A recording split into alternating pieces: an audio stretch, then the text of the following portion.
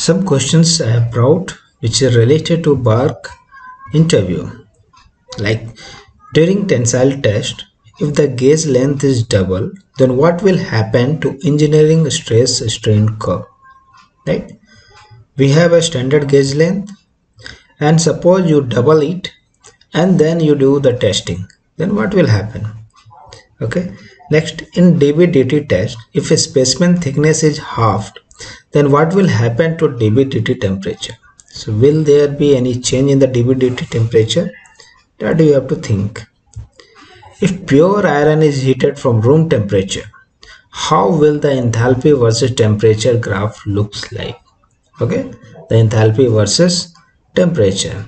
Okay, so you will have to consider here the different phases which it undergoes, the transformation it happens. Okay, so where there is a release or there is a gain of energy, so that you need to plot.